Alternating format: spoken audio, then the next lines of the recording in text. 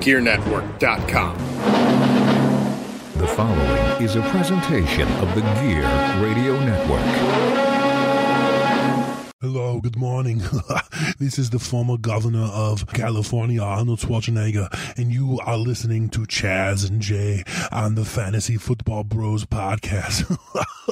These guys, they're so funny, and they're going to help you win some money. Hey, that rhymed. Here we go.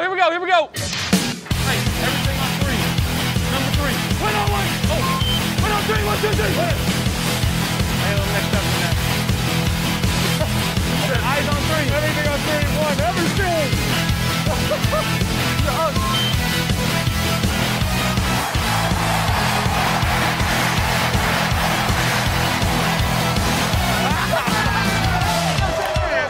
You are now listening to the Fantasy Football Bros podcast.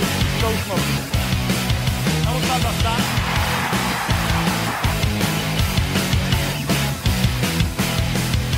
Welcome back, everybody, to the Fantasy Football Bros podcast. It's your boy, all I do is win, no matter what.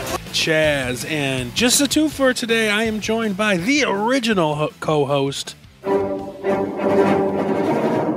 man, the myth, the legend, Mr. Jay Coleman. Jay Coleman, what's up, dog? What's going on? And another drop perfect for us right now. It's been a while. Yeah, it has. It's been a while. We go every other week or so during the off season, and I believe that the last episode we did, we were in between the Super Bowl and the championship games, and so we still have yet to talk about this Super Bowl, which we'll discuss. But I didn't go back, but my Super Bowl prediction was right. When we were actually picking the Super Bowl, I picked the Chiefs and the Swifts to win, and I was correct. Do you remember what you did? Yeah, I picked the 49ers. Womp womp. You regret that pick? I mean, I thought that Kansas City was going to win, but I really wanted the 49ers. But the Swifties wouldn't let them lose. No way. But let's talk about it. I mean, the best thing of the Super Bowl, and I sound like a soccer mom here, was the halftime show, because I thought the game was boring as fuck. Yeah, it was pretty bad. Oh, and like I mean, some people say that I am an avid Usher fan, and I thought the performance was great, but that's just more of throwing shade at the game, because I thought the game was awful. I thought the game was absolutely awful. Yeah, I didn't watch most of it, so yeah. And the simple fact that like the Chiefs won, just like I thought, goes to overtime, blah blah blah blah blah. The narrative. It's so boring, and I'm so glad and relieved that this season is over. So glad and relieved that this season is over, and hopefully, like the NFL just is like, all right, we did it, we rigged it to have Taylor Swift win the Super Bowl. Let's just get back to normal next year. Nah. Yeah. I don't see that happening. And another thing that pissed me off about the Super Bowl is, and I go crazy with the Brock Purdy narrative, but I'm sitting here watching the post-game show, and I'm watching Patrick Mahomes like holding his Super Bowl trophy, his third, right? His third Super Bowl trophy. Yeah. His third Super Bowl MVP. Patrick Mahomes is holding this, and literally the announcer, while Patrick Mahomes is celebrating his third Super Bowl, is like, "We learned today that Brock Purdy is not a game manager," and I turn off the fucking show. Like, are you shitting me right now?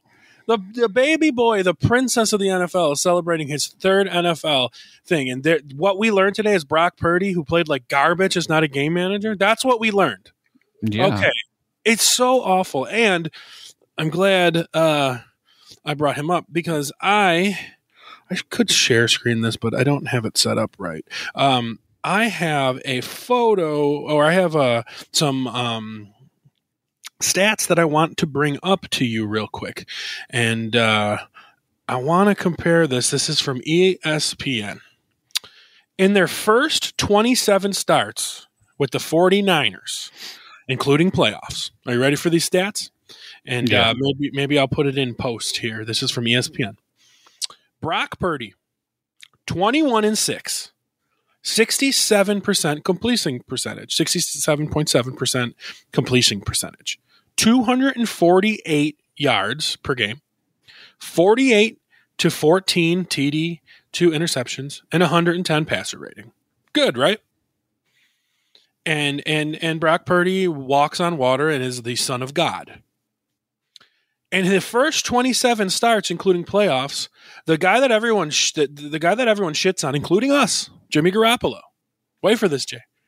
21-6, 67% completion percentage, literally the exact same as Brock Purdy.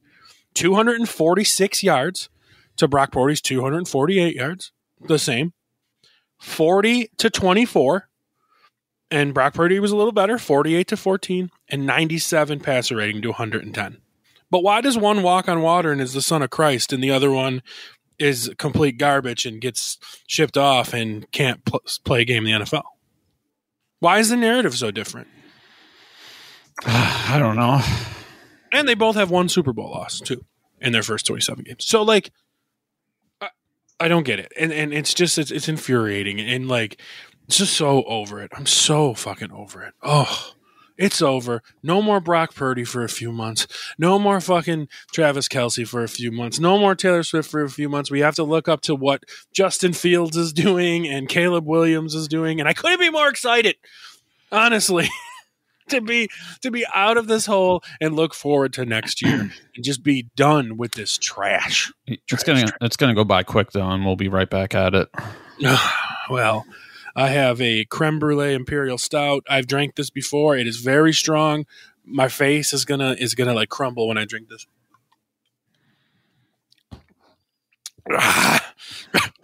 It's been sitting in my fridge for like a month. Oh God! Oh no! Oh, it hurt me. Okay, I caught it. Okay. All right. So we are here today to talk about some free agencies.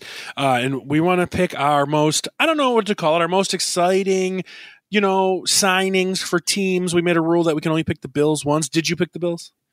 Yes. Okay. So we can only pick the Bills once because you guys know we'll talk about them all day. So we both picked the Bills once and a couple other players to teams. There's a bunch of free agents coming up. And we're throwing basically salary cap out the window. This is more or less like what we think what a perfect fit would be for the perfect team. For instance, whoever we say for the Bills, probably not going to sign them because they don't have no fucking money. Yeah, exactly. But we can hope and we can dream. And so I'm going to bring up this article here from for Pro Football Focus, I think this is. Yeah, Pro Football Focus. We'll go over this. It's the top 200 free agents, but we will talk about I'll just bring up the top 10. We don't have to talk about all of them. But from Pro Football Focus, the number one free agent is Chris Jones of the Kansas City Chiefs. It's interesting, but I think I can agree. Yeah. Number two is Kirk Cousins from the Vikings. What do you think about that? Is that the number two free agent available? I don't know. I mean, he's by far and away the best quarterback available. Oh yeah, for sure. It's not even close. Like, who's number two? Baker? Like, yeah, probably. Yeah. Yeah. So it's Kirk Cousins, and quarterbacks are much needed, right? Yeah. So I can see him being the second overall quarterback. Number three, Josh Allen, of the Jaguars, which is interesting. It's a very interesting. You always need a pass rusher, so that's who the Bills are probably going to sign. Number four, T. Higgins of the Bengals. Interesting, very interesting. And I like their comparison to Mike Williams from a couple years ago. T. Higgins and Mike Williams are very similar in their careers. Big guys, big-bodied guys stuck behind an alpha receiver their whole careers. Yeah. Right? Mike Williams might be getting cut too, though. No, there you go. Brian Burns from the Panthers, another edge rusher. This guy, it even says it here. People have been trying to trade this guy for years. It even says here, Burns cannot seem to escape Carolina as the team turns down trade offers and consistently loses football games. Number six, defensive lineman, Justin Matabuke, I believe it is. I think he's more of an interior. Number seven, Christian Wilkins from the Dolphins. Number 8, Antoine Winfield from the Bucks. Number 9, Jalen Johnson from the Bears, a corner. And the 10th overall is L'Jarius Sneed, a corner from the Kansas City Chiefs. So there is your top 10. Did you happen to pick any of those top 10 for one of your players? One. You did one. Okay, cool. How about you? I did not take any of these top 10 guys. Nope. And I do want to bring another thing into here. Did it change here? Right? It changed? Yep. Okay. All right. So we're going to bring, this is the Sport Track website, and it's going to show us the top at each position. And we're just going to go through a few names real quick, update it to QB, just so people can get an idea of what's coming. This isn't necessarily in any order. So I'm just throwing out names that I see that are worth talking about. Get out of here, whatever this is. We got, for quarterbacks, Kirk Cousins, Ryan Tannehill, Jacoby Brissett, Mitch Trubisky, Tyrod, Mariota. Down here you got Baker. Teddy Bridgewater retired. The new old man, Joe Flacco. Yep. Big Dick Josh Dobbs is there. Oh, Gardner Minshew, Drew Lock, Sam Darnold. No one incredible. Easton Stick for show. So obviously your best bets is Kirk or Baker. Yeah. But we have a shit ton of running backs to touch on. I mean, we might do a more in-depth free agency show at some point this year, but I just figure we'll run over. Look at these names, though. God damn it. Freaking things stop. Okay, look at these names, Jay. Derrick Henry, Josh Jacobs, Tony Pollard, Saquon Barkley, Austin Eckler, Cordell Patterson, Gus Edwards, Zeke, Singletary, Clyde, Swift, Foreman, Damian Harris, J.K. Dobbins, Kareem Hunt, Rashad Penny, A.J. Dillon, Antonio Gibson, Zach Moss. A lot of big names there, Jay. A lot. Did you take one for your? Yeah. Okay, cool. I do have one as well, so I'm wondering where you went. And let's take a glance at receivers. A lot of names here too. Mike Evans, who is younger than I actually thought. Mike Evans is only 30, by the way. Doesn't he seem like he's 42? Yeah, seems like it. But he's only 30. Odell Beckham, Tyler Boyd, Curtis Samuel, Paris Campbell, Mecole Hardman. My God, these are in such weird order. Marquise Hollywood Brown, Calvin Ridley, T. Higgins, Michael Pittman. Our boy, Trent Sherfield. Got to lock him up. Chase Claypool, Scotty Miller, Isaiah McKenzie. We can get him back, Jay. Yeah, we can if we wanted to. We probably will because we're trash. Gabriel Davis, but that I know you hate him, but that's going to be a loss if we lose him. Yeah, we'll be fine. Okay, and I'm assuming you picked at least one of these guys as well. Yes. Okay, so there you have it. There's some of the top free agents. So, do you have yours kind of in an idea of like 3-1? Sure. Okay, well, I'll start with my 3, which I would pick, perfect fit for the perfect team, perfect scenario. And we're going with, I got a drop for it, actually. We are going to go with reigning, defending, undisputed Super Bowl champions. They need themselves a veteran option at wide receiver. They haven't had any receiving leadership or, frankly, ever receiver play this past year. They had it a little bit with Juju the year before, but looking at the free agent list and trying to find out like somebody that wants to win a title, that's willing to cut, his pay a little bit and would fit right in and help lead that team. I think the perfect signing for the Kansas City Chiefs would be Odell Beckham Jr. He's coming off of an AFC loss to the Chiefs. He's turning 32 this year. He wants to win another Super Bowl. I mean, he won the one, but he was hurt, and he's made it show that he wants to win another Super Bowl. And I think that team could use some veteran leadership in the receiver room, and I think he's the perfect fit. What do you think about Odell Beckham to the Chiefs? I like it. It makes sense because they'll definitely be able to get him at a discount because of his age, and he's been hurt and here and there, and he didn't do that much this past year, but he still it wasn't bad. Yeah, he wasn't bad. He wasn't, Yeah, and he was in a lights more out, but run quarterback as opposed to a throwing quarterback. And that's, so I think Odell Beckham to the Chiefs, that would make me fear them more. I mean, and I should fear them because, they beat the Bills. But I don't fear them as much, and I think the Chiefs, bringing him, Rashee Rice, Sky Moore, they need somebody like Odell Beckham, right? If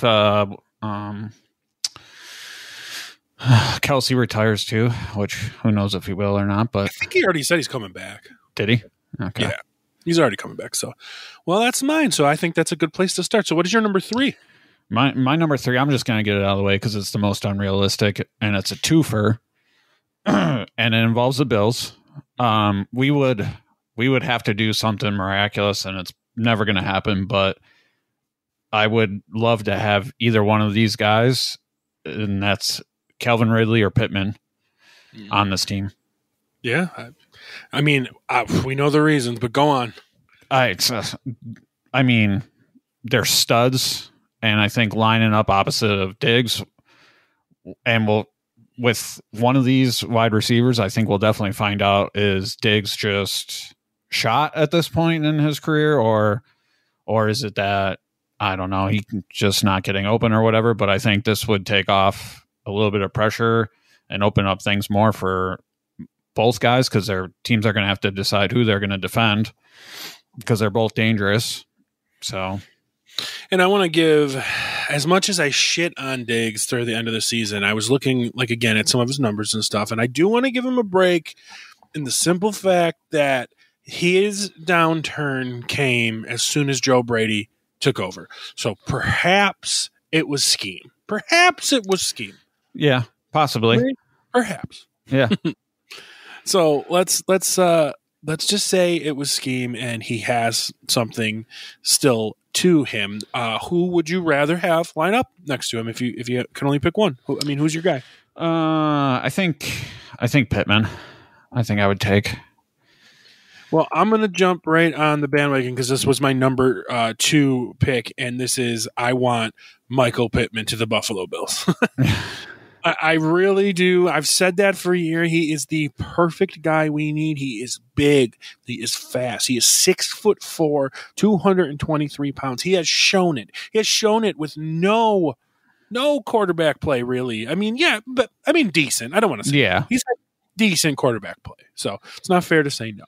But the guy was excellent at USC. He comes from a pedigree. His father was a running back in the NFL. He has been nothing but good in the NFL. He has been nothing but good. He has been good every year in the NFL. I think it would take our offense to the next level too. I mean, a core of Diggs, Pittman. You got Knox. You got, what's his name? The other tight end. Oh, the one that looks like our boy Zach. Dalton Kincaid. Yeah, Kincaid. And then James Cook. Well, scary offense right there. And we honestly, we need it because we can't keep losing to Kansas City and everything else. So, and this is your future. This guy is your future. Like, he's 20 years old. Yeah. Diggs is what, 30, 31? Yeah, somewhere around there. This guy's your future if you can get him. But we're both pretty much in agreement that he's not coming. Well, I mean, the only way I think it's going to happen is they're going to have to restructure Tre'Davious White or get rid of him and restructure Josh a little bit. Josh and Von Miller.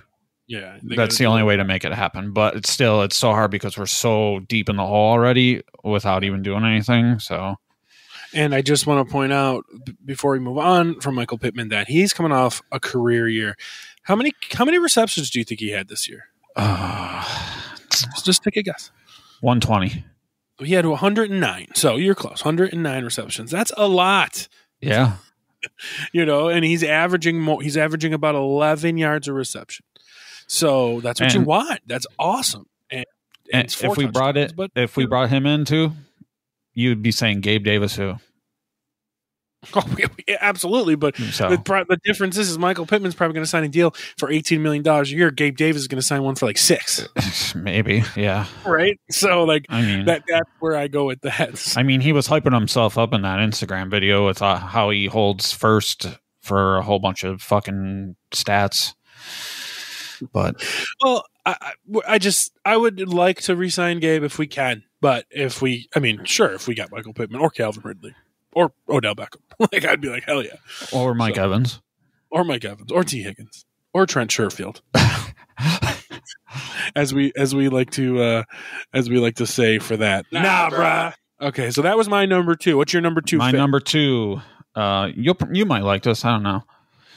Kirk Cousins to the Raiders.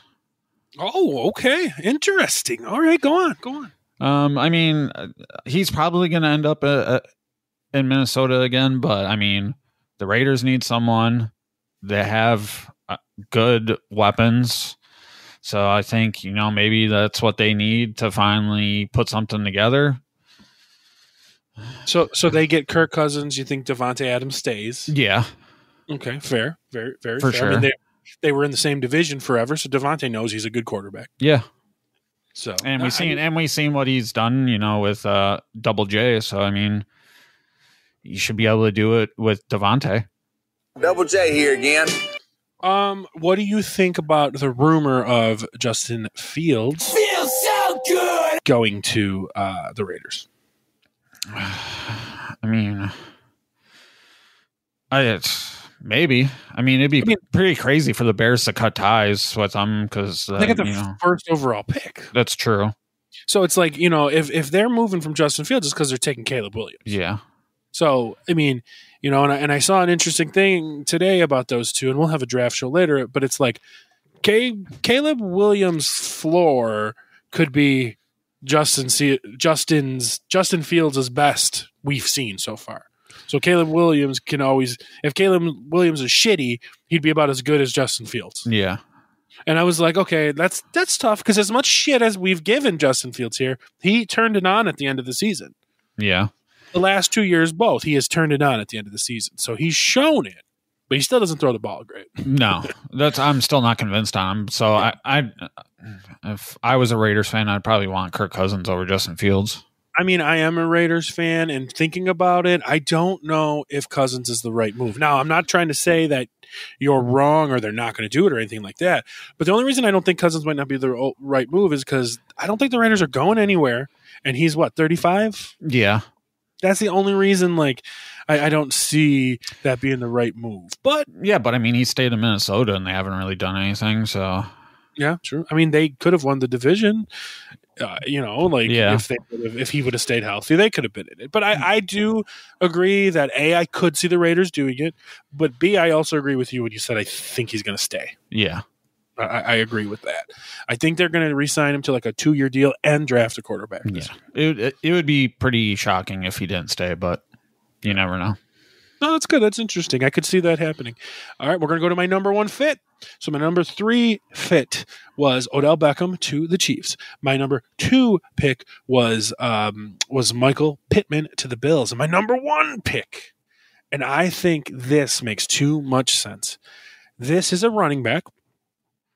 Top flight running back, of course. This guy is trying, of course, to win a Super Bowl. He's in his final countdown. I think he just breached the age of 30, and he's going to go to a team that likes to pound the ball and needs a big running back to play off of their outstanding quarterback who just won the NFL MVP. And could you imagine Derrick Henry with Lamar Jackson and the Baltimore Ravens? That'd be wild. That is the perfect scenario for him. Yeah, probably. They need a big bruiser. I mean, look how good. If you didn't see at home, I did air quotes. Look how good Gus Edwards actually did. Yeah. Right? Gus playing off of Lamar. Because, some people think when you got a shifty quarterback that likes to run, you need a shifty running back. No. You need the opposite. Because that gives you speed and power. And that gives you and to have that option, and that's what they are. They're options for him to hand it off and have Derrick Henry run through you, or to take it and run away. It will run fits for the defenses in the AFC North and the AFC in general. And he's got one good year left, and he doesn't have to be the focus of everything, because Lamar Jackson, 2-time NFL MVP, is your focus. Yeah. You're going to lose Odell, so you bring in another veteran. You still got Zay Flowers, who showed that he's the alpha there already. And they're good to go. I think if they sign Derrick Henry, they, to me, might be the AFC favorites to make the Super Bowl. So yeah, I can see that. The only thing is, it's so scary is is age going to finally catch up with him or not? Like, he's defied it for so long that it's like, is this going to be the year, or is he still going to defy age somehow? Well, I mean, he showed it a little bit this past year. A little bit, but the team was also horrendous. So, I mean, and he was the focus. Yeah. And to be fair to this man, he just turned 30. And he still ran for almost 1,200 yards last year and 12 touchdowns. Which is crazy. But that's what's like, is it fine? Like, is this going to be the year? Is he still just going to just keep on trucking like he's been? Like, it seems like age doesn't matter to him. Like, we've seen running backs fall off way before him that have been in incredible shape. And so he's like, nah, fuck that. Well, he is just the specimen. He's a specimen. He's real. And I think if he goes there, that he is just raring to go and trying to win a Super Bowl, and is okay with not getting. He's not going to probably have 1,200 rushing yards. He might only have 800, but he'll be happy. Yeah, and 800 rushing yards with that team, with Lamar getting 800 rushing yards, is frightening. It's absolutely frightening. And on a side note, if they don't get him, I think they should go after who I've always called baby Derrick Henry, even though we put him in the graveyard, is A.J. Dillon. A.J. Dillon should go there if they don't get Derrick Henry. But Derrick Henry would be frightening. So what is your number one? My number one, and I'm picking a running back for this as well, and it's Josh Jacobs to the Chargers. Oh, I do like that. Yeah. I mean, that offense would be extremely scary with Josh Jacobs running back. He's still 26, so he's got years. And if they really want to win with Herbert and stuff, it's going to be, now is the time to do it. And see Austin Eckler. He's dead. So, I mean, that's what I meant. Yeah. So I think Josh Jacobs would be perfect for the Chargers. No, I really like that one, especially bringing in Jim Harbaugh. Yeah. Like, I mean, he just ran down the throat of Alabama and Washington, but nobody really cares. But he ran down the throat of Alabama, to win that championship, because he didn't, and there's a lot of arguments that J.J. McCarthy, isn't that great of a quarterback. That's why they ran, or they just ran the ball because it was working, right? Yeah. So to bring that mentality, but to walk in there with Justin Herbert and Keenan Allen and maybe Mike Williams if he's still healthy, there, and then the other guy who's kind of a bust. I would say Quinton Johnson was a bust. Yeah, so far, yeah. Year one. He's just year one. It's not mean cut him. But they probably, thankfully they didn't, should have taken, what I said they should have took was Dalton Kincaid. Yeah, they definitely would have been better. That's for sure. Yeah. And I already can tell you right now, I will put my name on it. Dalton Kincaid is going to have a better career than Quentin Johnston. Oh, yeah, for sure. So, they struck out on that. But new regime, Jim Harbaugh, Josh Jacobs, that would be great. Yeah, it would be. Hell yeah. Me and you, hey, man, cheers. We won this. That was great. We did good that one. Yeah, those were some good picks. Hell yeah. Well, we figured this was kind of going to be a short episode just because it was just the two of us. Speaking of Dalton Kincaid, you know what's really fucking hurting the Bills right now? What's that? And I hate to admit it, but the Dawson Knox contract. on top of everything else, it's looking terrible right now. I mean, is there a market for him? I bet you there's not. I don't know. I mean, and I love Knox, but I mean, Adams got his name tattooed on his arm. So did you know that? No. If I did, I forget. So, but I mean, Dawson Knox signed Adam's arm, and Adam got a tattoo. So I mean, it's not looking great, that contract. So there's a lot of them that's not looking great. Of course, Von Miller's, but Trey White. I mean, it's like, and I'm not ready to put Von Miller behind the shed, but I'm almost ready to put Trey White behind the shed. They're both about to be going to the glue factory. I just want to give Von Miller the benefit of the doubt that he was really good, and then he tore his ACL, came back early, and was crappy. So let's give him one more chance. How many games are you going to give him? I mean, I think he's got to be roaring for the first half of the season. I mean, it's over a year and a half. By the time this season starts, it's literally almost 2 years. And he's an older guy, so give him that time. Yeah. He tore his ACL before and came back, but he was, 27, not 35 or whatever. So, give him that chance to come back. I think his career has earned that, to give him that chance. Yeah, probably. Agree. So give him that chance to come back, because the year before he was wreaking havoc in the Super Bowl. When he went out for us, I believe he was leading us in sacks. And then he got hurt, and then he came back and was slow. And okay, it sucks. But to be fair, too, we all knew that contract wasn't going to pay out for what we were going to get. So when we signed him, we already knew that it was going to be a lopsided contract. So, but nobody was going to give a fuck if they won a Super Bowl. Yeah, oh yeah, for sure.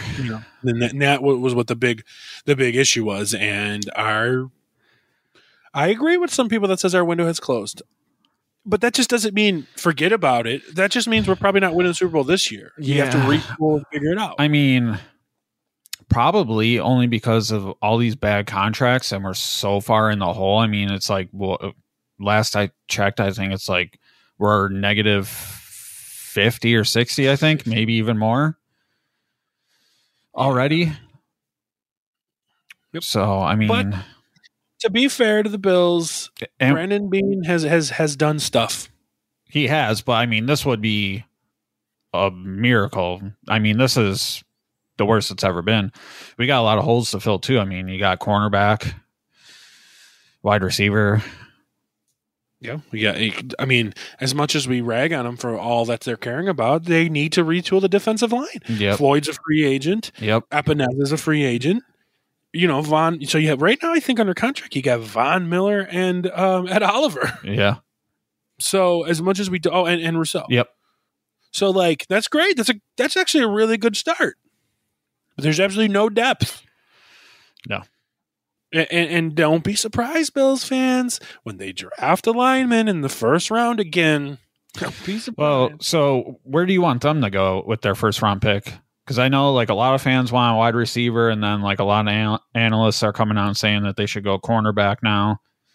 Yeah, what I want them to do at their position is best player available. So looking at where people are going, a guy that's going kind of later in the first round is what's his name?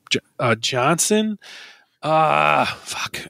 You threw me on the spot here, but is the other quarterback at receiver at LSU. Hang on. Let me pull up a mock draft here. I'm just blanking on this guy's name that he didn't pick us to take him, but I know, here we go. Daniel Jeremiah's mock draft 2.0. Okay. So I'm just going off of, okay, so Brian, what the hell is it? Brian Thomas. I'm sorry. Brian Johnson is the singer of AC/DC, by the way. Brian Thomas is the other LSU wide receiver. Okay, I was right. So they don't have us taking him. By the way, they have Houston taking him. Imagine that. Houston already has two. Yeah, I know. Receivers. So So he's going 23 overall. We're picking what, 28? 28 overall. Yeah. Another receiver here, Adonai Mitchell, is going 26 overall just before us. What I like about Brian Thomas Jr., even though I forgot his name, is his size and his speed. Here we go. Brian Thomas Jr. is 6'4", 205 pounds. We're losing a fast, big receiver in Gabe Davis. Yep. So this guy would be a great replacement as our number 2 for Gabe Davis. Like, so this is the kind of guy that you would get from. This would be Michael Pittman without having to sign a big contract. Hopefully, Yeah. hopefully, right? So that is who I would like in that range. Like, of course, I'm going to say Marvin Harrison Jr., but that's not happening. Yeah. But like Brian Thomas Jr., this mock draft going 23. Another guy I can see the Bills looking at, and this is going to be controversy. Do you know who Cooper DeJean is? No. Cooper DeJean is a cornerback from Iowa, and there is a lot of controversy with this guy because they said he could play safety, but if he gets drafted as a cornerback, he is going to be the first white cornerback drafted since like 1996. And so, of course, there's controversy because of his race. And there's a lot of people saying that he could play safety. Well, guess what? The Bills need a cornerback and they need safety. Yep. And given what I've shit on for these Bills the entire time, this is a smiley, happy, frilly-haired boy. And that's their type. Black or white, it doesn't matter. This guy's just their type. But the fact that he is, I mean, a lot of people have him, they have him going 25th to Green Bay before us here, but they have him ranked here as like the 3rd or 4th corner coming off the board, but he would be the first safety. So like, to me, that is somewhere I'm looking at. But of course, and he's probably right, Daniel Jeremiah has them taking Chop Robinson, a edge rusher from Penn State. So, which, whatever, we need that too. But those are the names that I'm looking at for now. Brian Thomas Jr. and Cooper DeJean. What are you thinking? I mean, I like those 2 picks. That I think we have to go wide receiver or cornerback in the first round, just because if we lose Gabe Davis and we don't get anyone, and you have no idea what's going to happen with White, so right. At least we got Rasul Douglas. So I mean, it's true. He was great. Great. I mean, he's our de facto number 1. So yeah, he played great. So it's interesting. I'm glad you brought that up, and we'll have some mock draft stuff coming up. In this mock draft, he had 4 quarterbacks going the top 8 picks. So that's not that absurd. You see that a lot, actually. Yeah. So would you do something? I saw this random trade proposal. I don't think it would happen. But what if the Bills traded Stefan Diggs to the Arizona Cardinals to get the 4th overall pick? To take to take a receiver. So you're giving away say they did that and they're first, right? To go up to 4th and take Marvin Harrison, or at worst Malik Neighbors, who is awesome as well. So we give them Diggs and our first to go up to 4th to get either Harrison or Malik Neighbors. The too much? Possibly, but I might still pull the trigger anyway, just because it would get us out of the contract. A, get us out of the contract, you're right. And then B, if it's Harrison, I mean, Harrison's the highest graded receiver in years. Yeah. And Malik Neighbors is just as good. Malik Neighbors Malik Neighbors quarterback won the Heisman, because, and a lot of people think it's because of him. And Jaden Daniels' 2 wide receivers were Malik Neighbors and Brian Thomas Jr. Yeah. What I'm talking about. Yeah, so I might do it. Especially, I think we're probably all going to assume that this probably isn't going to be the year for us anyway. Just with all the cap issues and the uncertainty of, is Trey going to be healthy? Is Von Miller going to be good? Is Diggs going to be any good? So, I mean, what do you got to lose, really? Yeah. So, and I don't think they'll pull something like that, but that would be interesting. And people would be like, well, why would Arizona do that? Well, because they're sticking with their quarterback, and now they're giving him a legit weapon. Because last time Kyler Murray had a legit weapon, he was great. Yep. So you're giving Kyler Murray a legit weapon, and you're for a few years, and I don't know. I don't think they would do it, but no, it was just it was some random thing I saw. I don't think the Bills would do it, and I don't think Arizona would take on that contract either. So, right, but they have the room. Yeah. All right, well, that will bring this shorter episode to a close. So not bad, 40 minutes. No, for not the bad two of us. Yeah, this is the OG, man. This was the first 6-7 episodes. We can do it, and it sounded just as good. We haven't improved at all. No, we just got now. People can just see our dumb faces on YouTube. We don't know shit about fuck. Nope, not at all. All right, Jay. Well, thank you for joining us. Yeah, no problem.